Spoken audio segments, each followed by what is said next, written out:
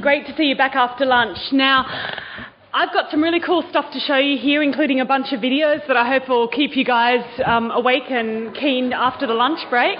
Now, the first thing, though, is I thought I'd just pick up where I left off. Thank you. We were talking about a whole bunch of sensors. Now, one really fundamental question with a sensor is, how well does it work? What is the lowest concentration, say, of a chemical or a biomolecule you could detect? How low can you go? Could you detect a single particle or a single virus or a single chemical molecule? Now, I'm going to show you a really cool video quite soon where people have done exactly that. But first I want to kind of take you through something that led us through a cycle of, I guess, serendipitous discovery we didn't expect, again, to share with you not just the science, but the joy and the process of science, which is what it's all about. So I'm going to take you through a very practical example, and those of you who quizzed me over lunch asked me a bunch of questions about these optical rails and how they work, and I'd like to just clear one thing up that a bunch of you asked me. And the question was, you know, as you make these rails smaller and smaller, do they always still guide light? And no, in fact, if you go too small, they become essentially scatterers and don't guide light. But you have a wide range of parameters where you can guide the light still outside the fibre. So look, what is the limit of detection? So what we started to do in our labs was taking a model system. In this case, it was quantum dots, and I'm going to come back to quantum dots in a moment. Can I just ask, who of you has heard of a quantum dot? Okay, fair number. I'll explain what they are in a minute. It's essentially an engineered nanoparticle. And we made up a solution of water, including these quantum dots, and diluted it a bit like homeopathy, and tried to see if the sensor would still work. And you get down to about being able to detect them at about 10 picomolar concentrations, and you can't go below that. Why? Well, does anyone want to hazard a guess as to why we couldn't detect lower concentrations than 10 picomolar? So the clue I'll give you is we're using a green laser. We're shining that green laser light into the nanorail. We're using that to excite the fluorescence of the quantum dot. We're then collecting back that information along the fibre, and we're trying to see how low can we go. Anyone have a go for it? Look, good guess, but not true. The dots are tiny. You're absolutely right. The quantum dots are tens of nanometers, but they are amazing at converting the photons into different colour photons. No, but good try.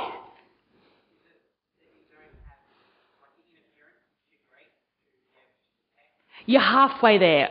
You're halfway there. Anyone else want to have a go to get all the way there? Going, gone. Okay. What it is the glass itself emits a signal. The glass is never perfect. The glass itself has trace impurities, even at parts per million, that also give off a signature, and that signature at low concentrations competes with the thing you're trying to measure. And in fact, you can look at a whole bunch of different glasses and hit them with the laser wavelength that you're hitting the sensor with and see their emission signature, their fluorescent signature. So that's a challenge. And so it's essentially the glass itself that's the limit. So what can we do to get around that? And this is often what really helps in science is, you know, you figure out what's limiting you, you try and work it out, and then you figure out a clever way around it. And the way around it is introducing nanoparticles. So I'm going to take a detour to show you what really cool things you can do with nanoparticles and then bring that together with some of the sensors we're working on. So I'll introduce nanoparticles. Now, I'm sure you've all heard of them.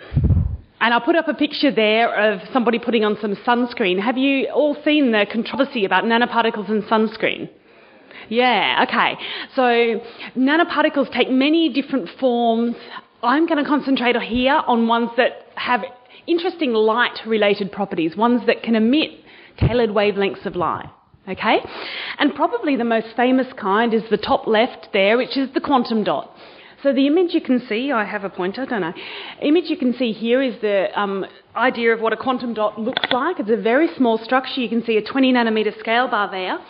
And essentially it's designed to have a core and a shell and a polymer coating that means that if excited with a certain colour of light, it emits a longer wavelength, lower energy, and the precise wavelength it emits depends on the geometry that you manufacture of that quantum dot. And thus you can create all these beautiful colours, and it is used extensively in biological microscopy type applications, these quantum dots, because they're bright sources of light that can be tailored to meet whatever wavelength you want. And here's a graph that shows for quantum dots excited down towards the UV end of the spectrum, 365 nanometers, you can just tune the colour they emit by changing their size. Okay, so this is another example of a nanoparticle, and this is one of these nanodiamonds that I was telling you about. They're rather beautiful. The shape of them reflects the bond structure within them. And there it is. Obviously the sunscreen, but I show you another example here because these quantum dots here, sorry, not quantum dots, nanoparticles are specifically engineered nanoparticles for delivering drugs to particular cells in the body. So nanoparticles can take many different types and forms, but generally most of them take in, the ones that are optically active, take in light of a certain wavelength, absorb it, and turn some of that energy into emitted light, as in the quantum dot. And if that wavelength of light it converts it into is at a longer wavelength, then obviously some of the other energy goes somewhere else. Now, I'm going to introduce you to another kind of nanoparticle, and it's called an up-conversion nanoparticle, and I'm going to show you a little video. It's quite a short video, so I might play it twice if you think it would be helpful. But the concept I want to introduce you to is that what an up-converter does is it takes lower energy light and turns it into higher energy light by taking in more than one photon at the lower energy and turning it into the higher energy photon. So watch that in this video. Once I get it going.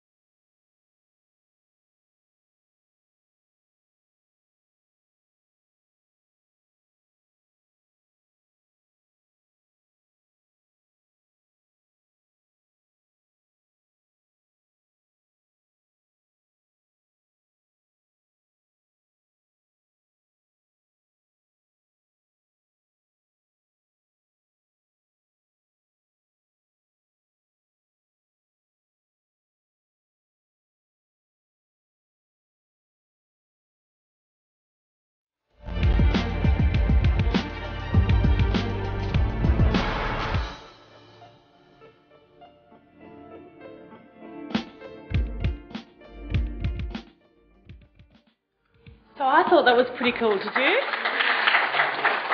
So that video showed us how that engineered nanoparticle could take the photon of red and transfer energy between the particular atoms inside the nanoparticle in such a way that one of those atoms could then release the green light, up converting the energy. Could you all see that? Yeah, okay. Any questions about, yeah, please.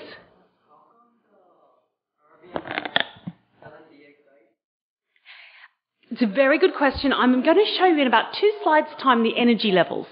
It's all got to do with the energy levels. Basically, you give me a chance to say something here.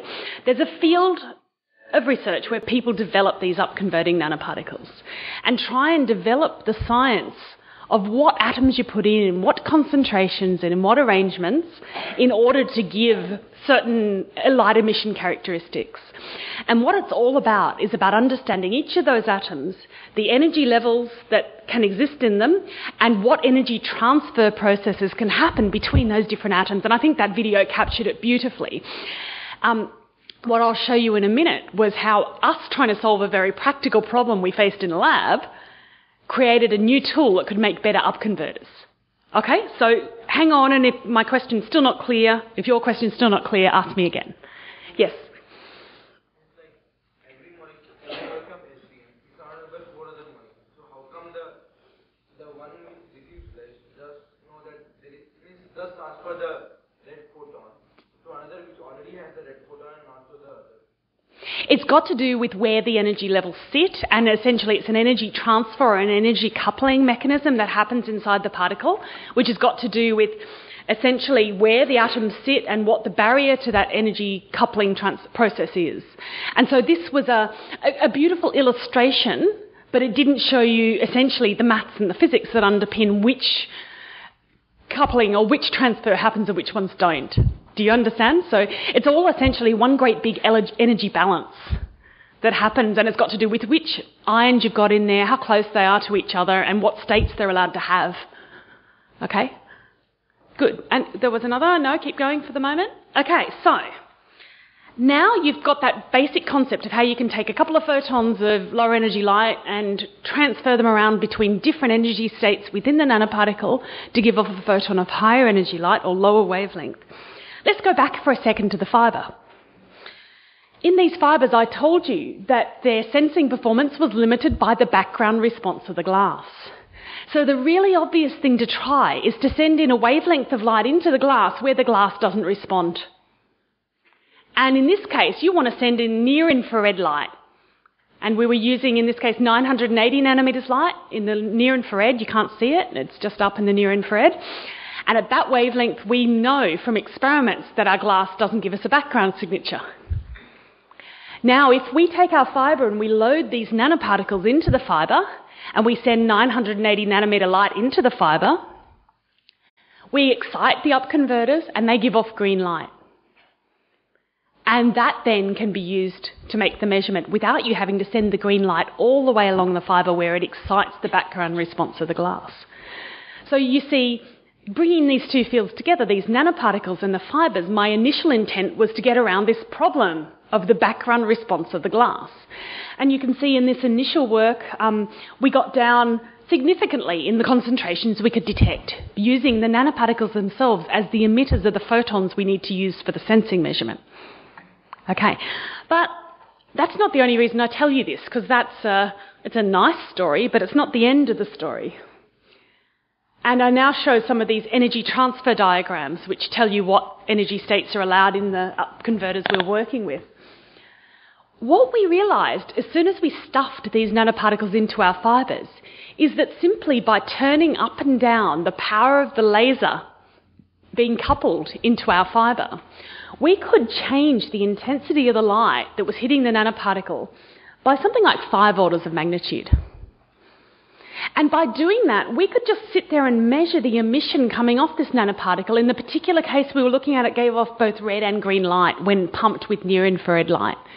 But if you look at different intensities, it gives off different amounts of red and different amounts of green. At different intensities, different energy transfers happen between these different levels. Now, previously, the guys developing these upconverters couldn't probe that. Didn't have a tool to be able to measure the conditions where you get better red emission or the conditions where you get better green emission. So I thought we were using the nanoparticles to improve the sensing characteristics of the fibre. In reality, the highest impact of this work has been to give the people who develop nanoparticles a way of designing better nanoparticles, which is kind of cool. But wait, there's more. Because that then led to one of the things I think is probably the most conceptually profound that's come out of the team in the last year, which is being able to measure things from a distance. So before I should explain the slide, usually when we measure something, particularly something small, the smaller it is, as soon as you start to head in the micro and nanoscale, the closer you have to be to measure it. Okay? You tend to have to be inside a really good microscope. Now imagine the following. Say you've got your optical fibre. You come in with a photon of near-infrared light at this end. It travels down the fibre. Towards the other end of the fibre, which might be a metre away, might be 10 metres away, it excites an upconverting nanoparticle. That then gives off a signal, which is collected by the fibre and measured back at the original end of the fibre. We were able to show, using these upconverters, that we could measure single nanoparticles moving into the other end of the fibre from a distance. And you can see that from these statistics here. These very sharp changes in these statistics show when you're observing none, one, or two particles moving into the other end of the fibre.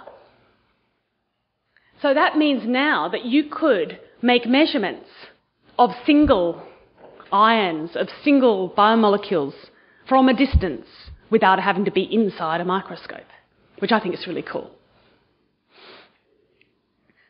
I'm now going to move on and show you something a little bit about smart surfaces.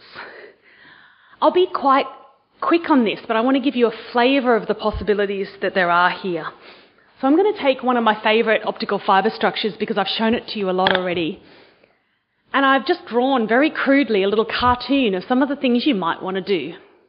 One of the best questions I got asked over lunch, and it happened at least half a dozen times, so I imagine there's many more of you that have this question. It's all very well to interact light with a material, but how do you get a specific information about what it is you're measuring? The way you do is by putting something very specific on its surface that responds only to the thing you want to measure.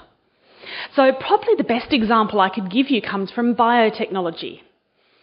Over the last 20 or so years, a whole bunch of what are called assays have been developed that mimic what our body does when we're exposed to something that our body wants to fight.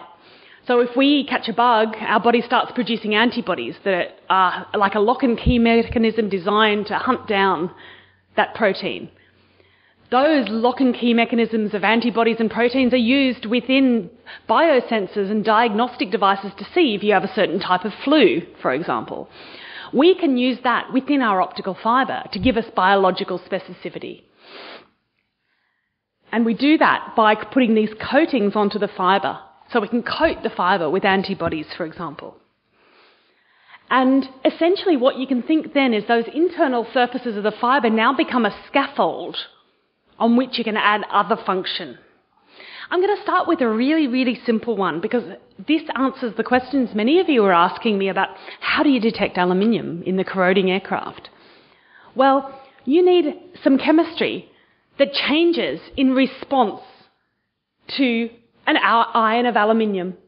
So in this particular case, and this is a fluorophore called lumigallium, if aluminium 3+ ions come near this compound, it complexes them, threefold complexing here, and it increases the fluorescence of this molecule. Now, if you attach this, and I'll explain this a bit, but if you attach this molecule to the glass surface via some chemistry that anchors it there, any aluminium ions in the environment will cause an increased emission of light from that fibre. So you now have a specific sensor for aluminium. Now, again, just like my story on hydrogen peroxide going from fuel tanks to wine to babies, this is another example where you're going from corrosion to mental health. Aluminium ions are one example, and I'll come to this more later, where detecting ions in biological environments is very, very important in understanding conditions such as Alzheimer's and other conditions where ion balance is key. But before we get there, I'm just going to introduce something quite related that hopefully will help illustrate the concept, and it's about detecting DNA. There's a lovely cartoon there of DNA. One way of detecting DNA that's been developed over about the last decade is called the molecular beacon. Has anyone heard of a molecular beacon? Oh, it's always nice to introduce people to a new concept. Okay. It's quite simple to explain. Have a look at this little cartoon. You have a strand of... Sorry that it's slightly cut off, but I think you can see it. You have a strand of DNA in a little loop. At one end, you have a fluorophore that wants to give off photons of a certain colour. And in its native form, it's positioned right next to something that's called a quencher that stops it emitting. So in this form, in the solution, in the bottle, you have this little loop of DNA which is not emitting light because that fluorophore is quenched by this quencher. Now, if you want to detect a specific strand of DNA, you have to design this so it complements, it's the complementary strand to the one you want to detect. So now if this little molecular beacon goes into some DNA soup within the body, within a cell, if the DNA binds to this loop, it stretches it out on binding, and the quencher is removed from the vicinity of the fluorophore, and it turns the light on. And it fluoresces. Whereas if there is no strand of DNA to match the strand in the loop, it doesn't bind and you don't get the light turned on. And that's how a molecular beacon works. And if you want to detect a particular strand of DNA, whether it's a few base pairs or hundreds of base pairs, you can email companies that make molecular beacons and they'll send you tailored molecular beacons with your favourite fluorophore on the end. What we've done is coat the surfaces of these suspended core fibres with these molecular beacons. And we do that by using essentially something called a polyelectrolyte chemistry for those who are interested. It's essentially negative then positive, then negatively charged layers that allow us to stick these species onto the glass. So we have the beacon attached to the glass, and then when the complementary strand of DNA comes along and binds, you get a lovely signal. And if it's even mismatched by one base pair, you don't.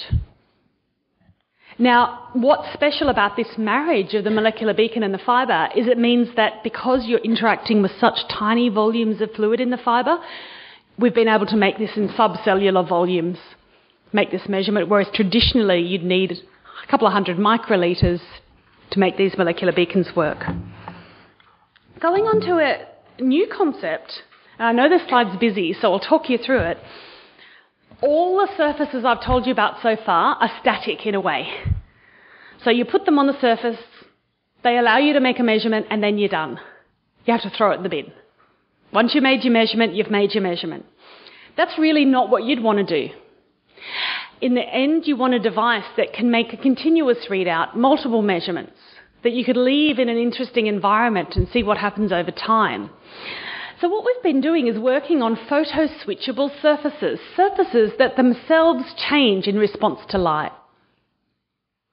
And this shows you an example here of, probably easier to see from a future slide, but essentially where the surface itself changes in response to light. So just to introduce you to this, I apologise, I don't know why this is cut off here. This is something called a fluoroionophore. This is like a little cage, the chemistry of that cage has been designed to trap a particular ion that you want to measure, whether that's calcium, zinc, lithium. You can design the chemistry like a basketball hoop to only fit that ion. And when that happens, it could either turn on or turn off a fluorescence in the rest of the molecule. We then attach that molecule to the surface of our glass. And I show this to you to show you how important it is to get the chemistry of that surface attachment right. But how do we know we've done it right? If your optical sensor doesn't work, it can be hard to figure out why. And so I show this image that one of my PhD students put together that really illustrates the challenge of understanding the surface. The typical surface you're trying to look at, if you look at the level of detail we need to understand the surface characteristics, would be like being able to see the resolution of the site that was our building site for our building prior to construction on the scale of a map of the whole of Adelaide. This is a real challenge. And what are we interested in? We need to be able to know the composition of the surface, the light emission characteristics of the surface, and the roughness of the surface. So you need to use tools like atomic force microscopy and mass spectrometry just to understand what it is you've done to your surface, because it's very important to get it right. So once you've done that, I'll come back now to this concept of the photo-switchable surface. Really, we want a surface we can turn on and off with light. We'd like a surface where we could send one colour of light into it, we turn it on as a sensor, we send another colour of light, we clean up or regenerate the surface. And you can see an example here of a photo switch. For one colour, it changes its form and becomes an ion trap. At the other colour, it changes its conformation and it releases the ion. So I'll give you an example that works in terms of being a sensor for metal ions. So this now represents the surface of our fibre, and here is the surface-attached photo-switchable molecule. It's designed to have one of these little basketball hoops, this little ionophore, that is matching a particular metal ion we want to sense. You put in light, it changes its conformation into a trap. It can trap the ion and give off a fluorescent signal. change the wavelength of the light, and it releases the ion. And why we care about this, just to give you some context, all these conditions from diabetes to manic depression to Alzheimer's, all them being able to detect metal ions is absolutely critical, and the capacity to start doing this within the brain is really important. And just about 2 weeks ago, some of my PhD students started putting fibres into the brains of rats in controlled experiments, collaborating with neuroscientists, and we're starting to ask the question of where does the origin of sensation come from? How can we measure impulses within the brain in these cellular scale volumes? So it's very exciting. And I'll show you one example of a molecule developed to sense lithium. So you can see here just a representation of the shape of this molecule and what it looks like in the lab without lithium. And then the lithium ion comes along and complexes, and you can see the change in colour, which gives you specificity. I'm going to skip this for speed. Okay, so I'm moving now beyond surfaces. So if anyone's got a question on the surfaces, very happy to take it, because I'm now going to move to resonance. Thank you. When you shine a light on to switch on and off, how exactly does it change the structure of the surface and therefore how it feels? Okay. The simplest thing that happens is the conformation of the molecule itself changes. And that means then when the ion comes along, it's able to bind in a different way with the molecule that wasn't available in its unswitched state. So essentially that concept that I was showing of something like a basketball hoop is actually not that far off what happens structurally to the molecule under switching. What happens is some of the bonds rearrange with the switching, and that changes the geometric conformation of the molecule. But there are other things you can do, and the possibilities are quite endless. You can change the wettability of a surface using light. You can actually have little water droplets walking up and down surfaces just because you've changed things like the local surface tension as a result of exposure to light. So there's a lot of games you can play. I think we're just starting to do it. Okay, so moving on to something different, exploiting resonance. Most of you responded that you'd heard of resonance before when I introduced the concept. But for those who aren't, I'll give you an introduction now that'll show you why we care so much about resonant effects for enhancing the interaction of light and materials. I show you 3 very different examples of resonance. This first, which I'll come back to, is an optical resonator, which is very much a nanoscale device. Light rattles around this tiny little, very perfect resonator that's on the scale of microns. Does anyone know what this is? Can't hear you quite. Perfect, St. Paul's Cathedral. And why do you think I've shown it? Anyone know? Whispering wall. Who's heard of a whispering wall? Okay, so what a whispering wall is essentially an acoustic resonator that allows anyone who whispers into one part of the wall, allows that sound wave to constructively interfere as it travels around the perimeter of that beautiful, perfect structure so that you can hear something you otherwise wouldn't or shouldn't have heard. This is the example of a whispering wall in the Barossa Valley in South Australia. It's exactly the same concept. You've got the idea of having a beautiful, perfect shape that allows the constructive interference of whether it's light in this case or sound in this case. And what's essentially happening is you can think of it in terms of, this is an illustration of the whispering wall where you can see the rays bouncing around the perfect shape, meeting back in phase, and thus constructively interfering.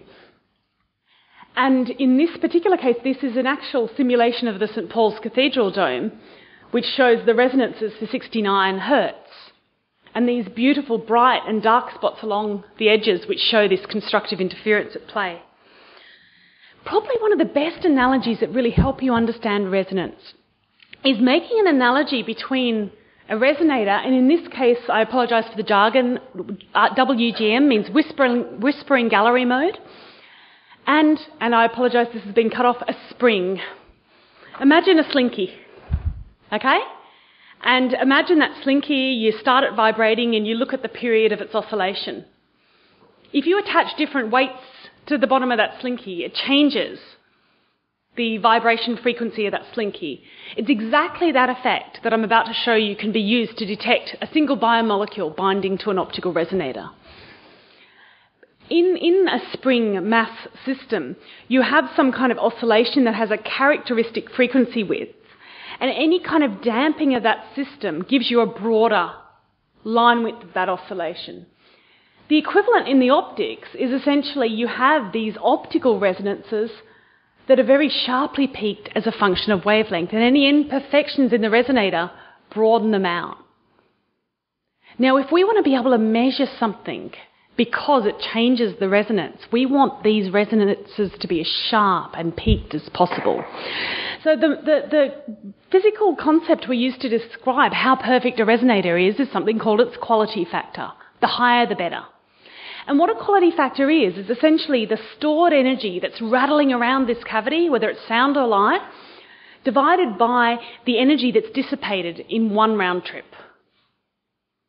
So the bigger this number it means that less energy gets dissipated by imperfections as the light or the sound rattles around it. And optical resonators can have quality factors of 10 to the 10 and more. They're enormous numbers, meaning that these systems store a lot of energy. Now, if you think of something with a quality factor of 10 to the 10, that's taking a small number of photons and rattling them around over and over and over again through the same material and interacting with the same environment. So you can think of it as like a way of amplifying a signal, amplifying an interaction. So to show pictorially what I showed before, if you take the analogy of a slinky and you put a weight on it, it shifts the frequency at which it resonates. Similarly, if you have an optical resonator and you change the density of the material around it, you shift the wavelength at which the resonance happens. So what kind of form can optical resonators take? We'll look at a bunch of examples here. These are all optical resonators. I showed you this one, which is in silicon. This is in diamond. This is a beautiful, perfect little ring etched out of a diamond, solid piece of diamond. This, and I'll show you more at the end about some of our work here, is a wonderful, perfect little glass nanosphere or microsphere, depending on its size. It's formed at the tip of an optical fibre. And if you model how light travels around this resonator, you get electromagnetic field diagrams like this, which show the bright spots of high-intensity light in this perfect constructive interference. And there's another one, it's called a bottle resonator. So how does it work? Well, this is a simulation of light rattling around in a whispering gallery mode resonator, for the obvious analogy with a whispering wall. That's why it's called that. Now, one of the challenges is often, how do you get the light into it? Well, one way people do it is by putting one of these little microspheres right next to an optical fibre or a taper. You launch light into that optical fibre, which then excites the resonance in here and also reads it out. And if it shifts, because the environment in which the sphere is in changes, then you measure a shift in the wavelength of the resonance. So what I'm going to do now is show you a little video about how some researchers have taken this idea and used it to detect single viruses binding. It's a very short video, so I may play it twice if you need it to help you see how the concept works.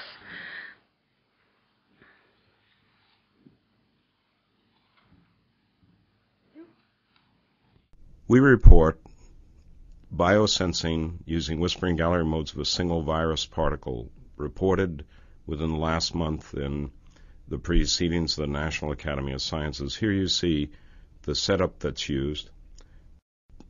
Laser interrogates a resonator, finds its resonant frequency. Now allow a virus to bind.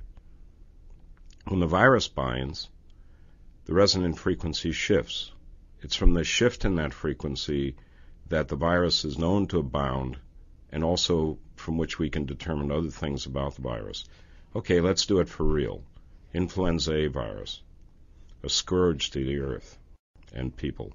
Here you see the kind of shift that's measured. From this we get the size of the virus and its mass. Thank you for listening.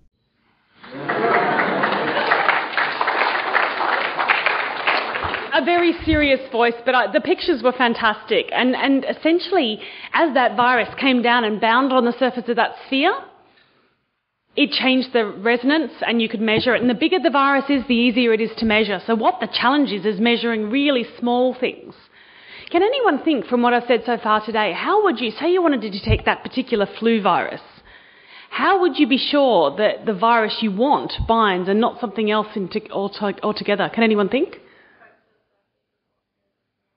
Yeah, you coat the surface of the sphere. What do you think you coat it with? Anyone? No, the antibody to the virus. Coat the sphere with the antibody to the virus, and in doing that, you see the resonance shift to show you've coated with the antibody. You then coat with the virus, you see the shift, and if you're really paranoid and you're still not believing that you've coated with the virus, you can put something called a secondary antibody on, which also binds to the virus and gives you another shift. But this is an example where you see the marriage between the biochem and the physics coming together.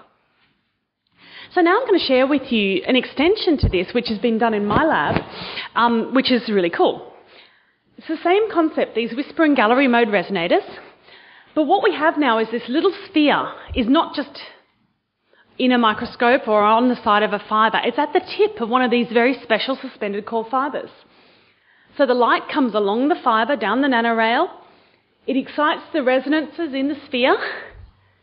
Anything that binds to the sphere changes the resonant wavelength, and you collect that information down the fibre itself. Now, what we've found in doing this is that we can actually get much better performance of the sphere when it's stuck onto the fibre.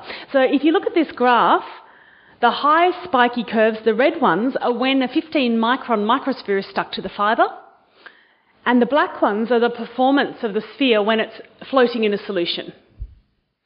So we were stunned when we saw this. Why does it work so much better when it's stuck on a fibre? Okay? And there are a couple of different reasons. One of the reasons is that the resonances that are allowed to happen in that sphere are changed by sticking it on a fibre. It can no longer, for symmetry reasons, have all the resonances that the perfect sphere could have. It's forced to resonate only in certain equatorial planes, which sharpens them up. But there's another reason which is really cool. And the other reason is because we have excited it with the intense light from the nanowire, not just with the focused light from a laser, we've been able to turn this sphere into a laser. It is a micron scale laser itself.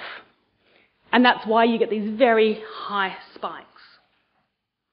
But the other thing that's really cool about this is that because now the sphere is at the tip of a fibre, you can put it in vivo, you can put it inside the human body, you can stick it in a catheter and stick it in a person. And that's something you could otherwise not do. So one more example I'm going to give you of a resonance technique, and the diagram looks complicated but the concept isn't. The optical resonators I've shown you so far have been spherical, and it's easy to see how spheres can vibrate and can resonate.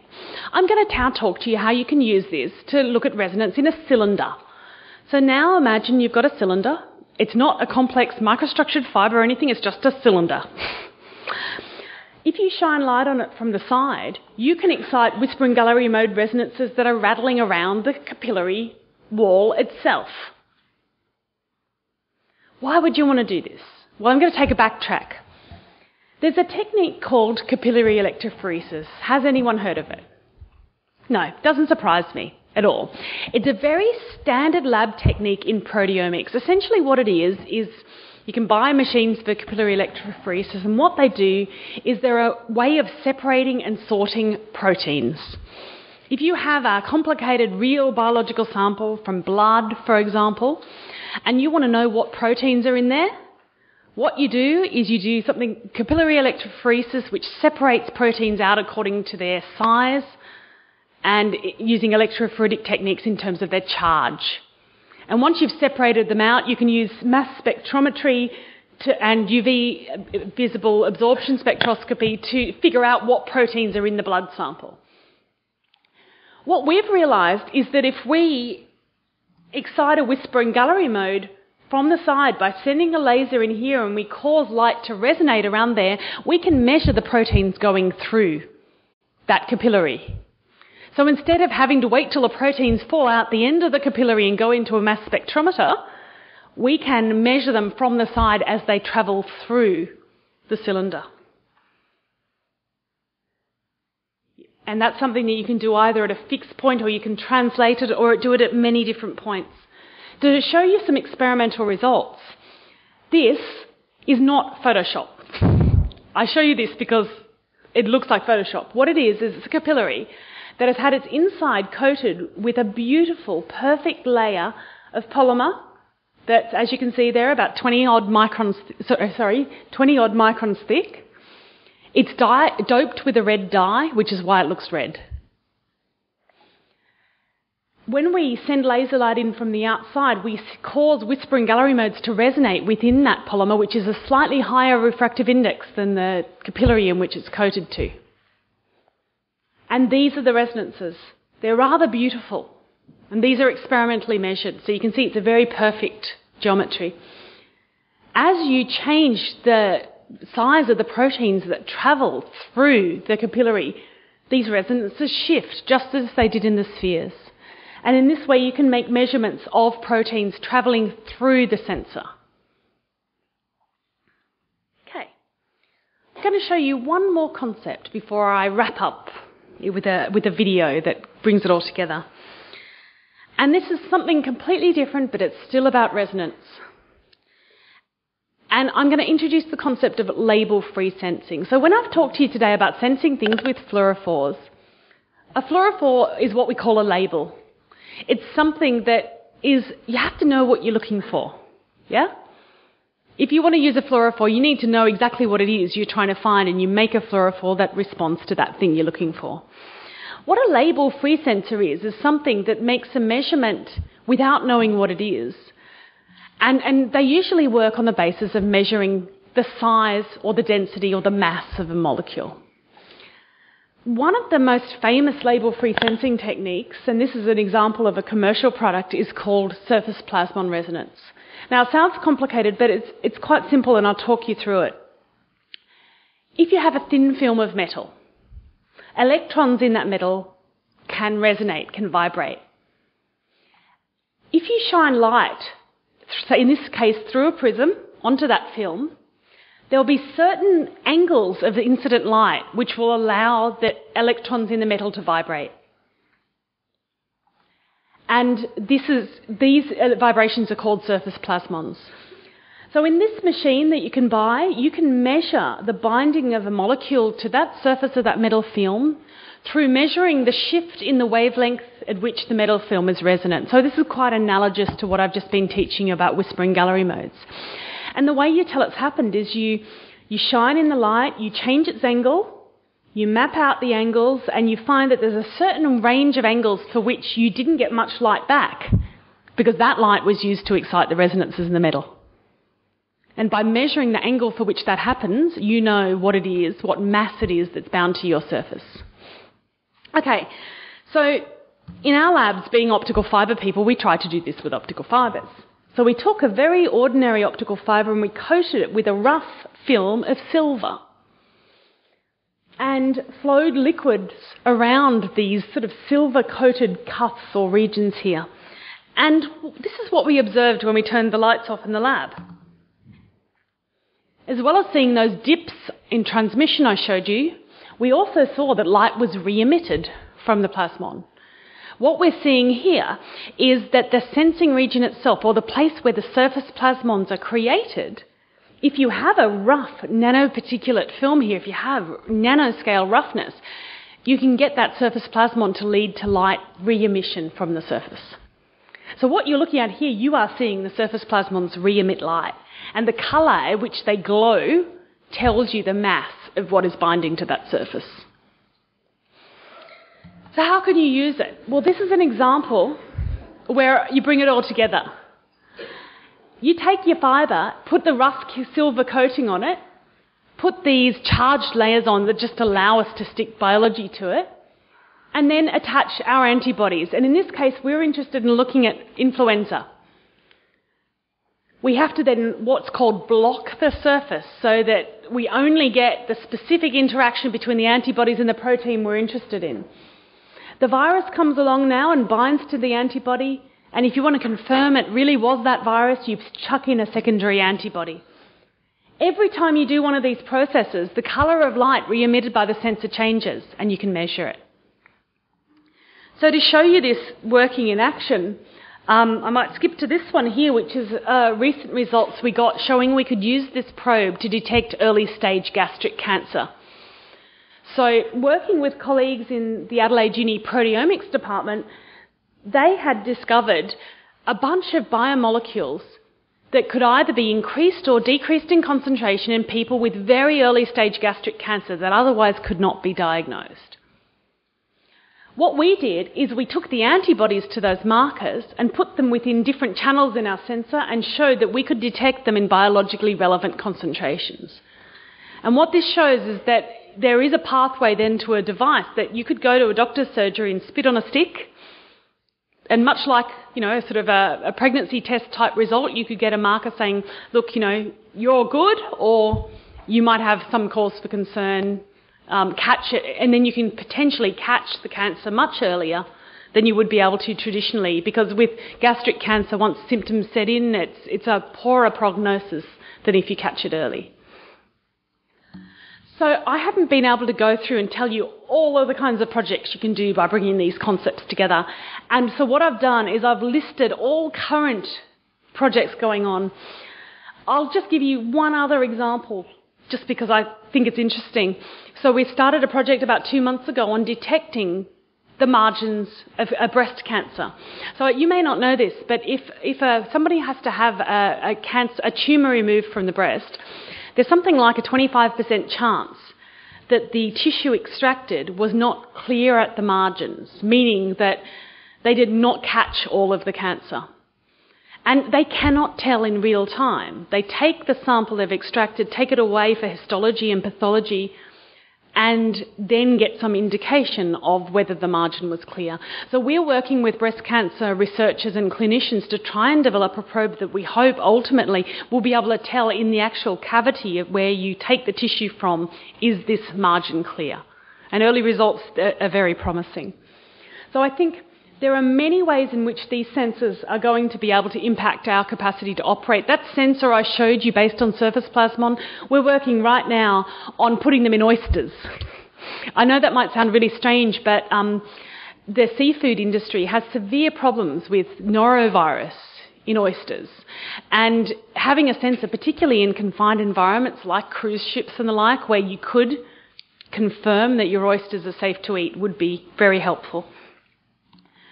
But that's more at the applications end. At the pure science end, I'm personally really fascinated by these new tools and how they'll let us ask questions that we previously couldn't ask. And I'll give another medical example of this rather gruesome picture of an artery. If you're suffering symptoms of what could be impending heart attack, and you go off to have diagnosis or assessment done, one of the things I'll measure is thickening of your arteries. Did you know that there's no correlatory link between the thickness of your artery and the probability that that thickened artery wall will break off to form a blood clot? If there's more than something like 40% thickening and you have symptoms, they assume that's the problem and intervene with stents and the like. So what we're starting to do now is to work with cardiologists to try and measure the biochemistry of a thickened artery wall, of a plaque, so we can start to understand which plaques become blood clots and which don't, which are vulnerable to doing that, which aren't. Because it appears from all the evidence gathered to date that many of us can have thickening in our artery walls, which doesn't necessarily put us at increased risk of stroke and blood clot. So, any questions up to this point? Yes?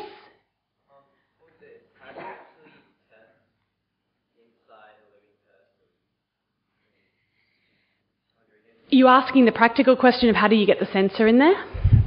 In the majority of things we're doing at the moment, in order to try and have some progress within a reasonable time frame, you partner with people who are expert at getting in there for other purposes. So in the case of the heart, we're working with a company that makes stents because they are the experts at getting into those difficult places. And then you figure out how could you put a sensor inside to the stent delivery unit. So that's the way you start. Yeah. In that kind of work, I see that as a tool for us understanding these systems better. I'm not saying all of us will go around dripping with optical fibres, But I do think we'll end up understanding much better how the regulatory systems work, how our bodies work, and thus what better treatment approaches might be. Sorry, there was another one. Okay, so what, yes? Could you explain what gastric cancer is? Yeah, okay. Look, there are so many forms of cancer, you know, some of which are more common than others. Gastric cancer is essentially a cancer of the colonic system, and often by the time you see it in terms of blood in the stool and the like, it is quite advanced. In some populations, particularly Japan, the Japanese population has extremely high incidence, and they do provide national testing for their citizens. Often, sadly, these things come down to economics. In Australia and in the US and in the UK, it's a severe problem, but not severe enough that the economics warrant testing of everybody in the way we have pap smears in Australia. So, look, essentially these things are a bit of a black art in the sense that in order to get some handle on the biology, in order to make a sensor, you need to have large databases of clinical samples of what normal is and what cancer is, and catching early stage cancer is very hard. But that's what we're trying to work on, because the earlier you catch it, the better. Okay, so look, happy to take more questions after, but what I'm going to do now is launch into a quick video about our institute and what it does. This is the picture of the building that I've mentioned to you, many of you over lunch. It was launched last Friday, and its facade is a brag grating. Oh, that's someone else. Good, it wasn't me. And each floor of this building has a faceted glass facade, and I'll tell you a really, really funny little story before I show the video. We sat around with the architects after we'd won the money to build this building, and they asked us lots of questions about the science we do, the science of light. And we told them some of the stories I've shared with you today about how patterning materials allows us to reflect and control light in special ways. And they came up with this design of this beautiful faceted facade. And when I looked at the architect's sketch, I frowned and I said to them, "It's beautiful, but I'm really perturbed by the fact that it gets bluer as it gets towards the ground rather than bluer as it gets towards the sky." And they looked at me and said, "You're crazy, it's the same colour glass throughout." What I was talking about was the physicists' bluer, in that the period of the oscillation or the periodicity of the structure got smaller as it went towards the ground. Yeah, so that's bluer, you know, reflecting shorter wavelengths of light. So I said, look, you know, it might not bother the architects, but I'm sure every physicist walking up to this building would like it conceptually to get bluer as it gets towards the sky. So they pandered to me and flipped it the other way up. And that's what we have. We have faceting that's bluer as it gets towards the sky. And I can just tell you my enormous relief about 3 or 4 weeks ago when we won the Architects Award the architect won the Architects Award for the best public building in South Australia in the year, because I was sure that I'd screwed up their architectural vision. But this is the building. We're one of 5 research institutes at the Uni of Adelaide, and we have 185 physicists, chemists and biologists come together. And we do our research within 6 themes, ranging from developing new lasers, new materials, new devices for chemical and radiation sensing, biological and medical diagnostics, and right up into work on high-energy astrophysics and atmospheric sensing. And in doing this, we think we can combine work on really fundamental ideas and very applied research so that we can develop disruptive technologies. So what I've got here is a 10-minute video, which is the end of my presentation, that I think brings it all together, gives you a sense of what it's like to do research between these discipline areas, and shows you some of the faces of the other people that I work with to give you a sense of what it's all about. So I'll play that to you.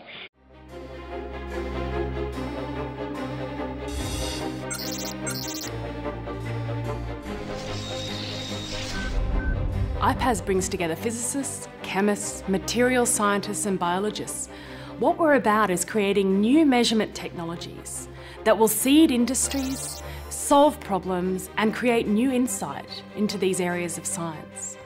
We really believe that some of the richest opportunities lie not just within the individual disciplines, but at the boundaries between them. And as a result, we've structured our research into 6 themes. These 6 research themes span from very fundamental curiosity-driven research to quite applied research. And we find that mixing these things together produces amazing outcomes. For example, quite often we'll take a very applied research problem, and in picking it apart and trying to tackle it, we'll discover something very new and fundamental. Sometimes it goes in the more traditional way, and fundamental research leads to applied research outcomes. So within IPAS, we focus both on that underpinning fundamental research excellence that allows new technologies to bud out of it. We also solve real practical problems and try and draw on that rich base of fundamental technology and capability. Our theme, Medical Diagnostics, aims to develop new methods to detect biomarkers for diseases, and we're working especially on biomarkers for the early detection of cancer. And we have discovered some biomarkers which are isoform specific, and there we need different methods to separate them, but also new methods to detect them more sensitively. And that means we have to develop new detectors which are able to do that. This theme, medical diagnostics and biological sensing, brings together current state-of-the-art proteomics technologies for making measurements of medically relevant proteins that clinicians and biologists can use. But more than that, it's about developing the next generation of such technologies. And by physicists, chemists and biologists working together, we can create these new ways of measuring that will underpin tomorrow's treatments and diagnostics. Cancer is a massive problem in the health system, and the earlier we can detect the cancer, the better are the chances for survival. If you detect it early, the chances are as high as 90%. If you detect it later, the chances are as low as under 20%. And that's my motivation to come to work, to develop those tests, to screen people for the early diagnosis, that they can catch the disease early and they can be cured, or their survival rate over the next 5 years is quite high. Our theme is about making the next generation of molecules and materials. And if you make these chemicals and smart materials, you can solve lots of fundamental and real-world problems. Our work ranges right from synthesising new antibiotics to making photo-switchable surfaces, right through to massive super sponge-like materials which have potential for absorbing large quantities of gases or for catalysis. We work closely with biologists and physicists to create smart materials, the properties of which we can control, and they can respond to their environment. There's one really interesting example. We've got a compound that will bind to aluminium and it will fluoresce in the presence of aluminium. And when we attach this to a fibre, we can detect the aluminium within localised environments. And that lets us to detect real-life situations, for example, the corrosion with an aircraft. And in the process, we collaborate closely with other themes within IPAS. One of my big drivers is the challenge of making new materials that can have an impact on real-world problems. We're interested in separating gases like CO2 from flue gas, which is produced by coal-fired power stations. If we can develop materials that can effectively separate that gas and allow us then to perhaps store that or convert that into something that's chemically useful. Yeah, we've got a really neat state-of-the-art synthetic surface lab within the Braggs that brings together researchers from lots of different disciplines, and we're already seeing the benefits of that collaboration and close association within IPAS.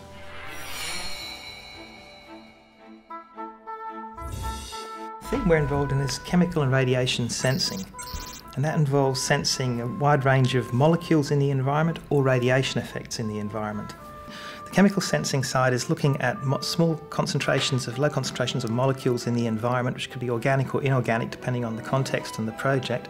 The radiation sensing side is to look at radiation that's from ionising radiation sources that's been stored in minerals or materials, and we're using that either as means of monitoring recent events such as accidents such as Fukushima, or for long-term storage such as dating for over thousands of years. And one of the really interesting things to emerge from this theme is that we're developing new materials and new architectures for measuring radiation. And this is a new kind of dosimetry, new radiation sensing that's really emerged from the expertise and facilities in luminescence and our optical materials and optical sensing technologies. In addition to that, within this theme, we do a wide-ranging suite of work in chemical sensing. One amazing example of how this theme works is encapsulated in the story of just one of our wonderful PhD students. He started working with Defence to develop a dipstick for the quality of fuel on an aircraft. He was measuring H2O2, hydrogen peroxide. We learned that the wine industry wants to measure hydrogen peroxide, so we started working to develop smart bungs for wine barrels. And that then evolved into what now is a vibrant and large collaboration with a medical device company and embryologists to use these same probes to listen to developing embryos.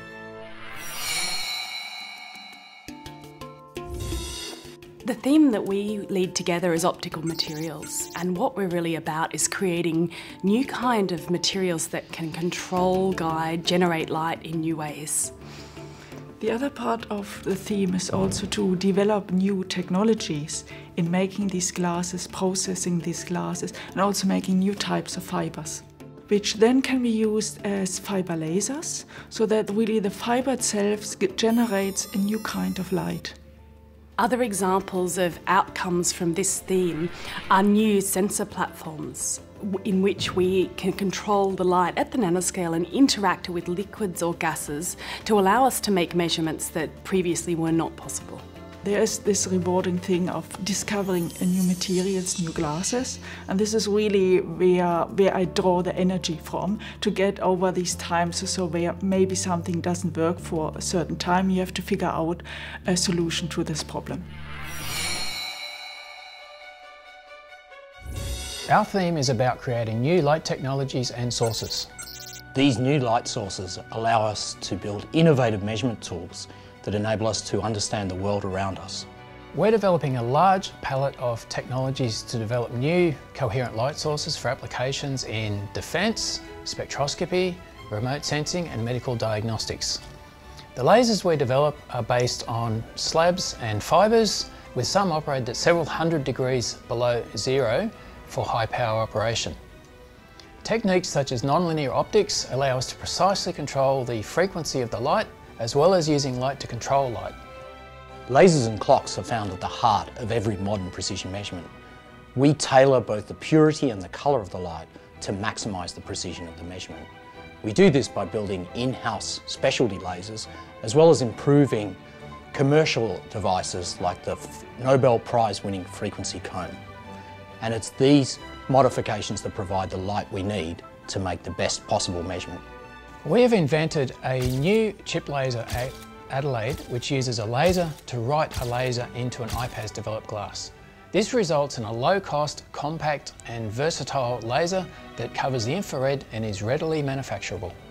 These light sources are destined to be used to test the foundations of physics and also to end up at the heart of field deployable equipment for industrial applications. Things we can think about are, for example, looking for pollution or testing the input gas into a gas processing plant, or alternatively, searching for gravitational waves from the furthest reaches of the universe. The theme that we're working on in remote sensing and IPAS is motivated by trying to understand nature's extreme processes at the very far edge of our universe and also closer to home in the Earth's atmosphere. So we use telescopes to try and understand what kind of objects might actually produce these particles. Learning about how the universe really works, you just can't help but be, swept up in it and think that's fantastic. And I got into gravity waves originally because I thought the experiment sounded impossible. So I got into it and then I thought, wow, this is amazing. And then I realised it was possible. And then you work on it and then you start realising all the cool things that can be done with it from an astrophysics point of view to really understand the universe. The more technologies we can develop and spin off as part of this process, the better. And we're developing a host of new optical technologies that push the limits to enable this to happen. It makes me feel like I'm making a contribution to society in some sense. You're sort of learning things that no one's ever learnt before. The work of an institution like IPAS capitalises on the multidisciplinary approach, bringing together different areas of expertise in order to find new and novel ways of doing things. Here in IPAS, our aim is to not only nurture research excellence, but to seed new disruptive technologies that have the potential to be game changers in how we deal with global challenges. We will do this not only by investing in our 6 research themes, but by deliberately creating a new cohort of researchers who are not afraid to cross the discipline boundaries and to ask questions and learn new languages. And in this way, we believe that we can start to seed new industries that will solve some of these global challenges.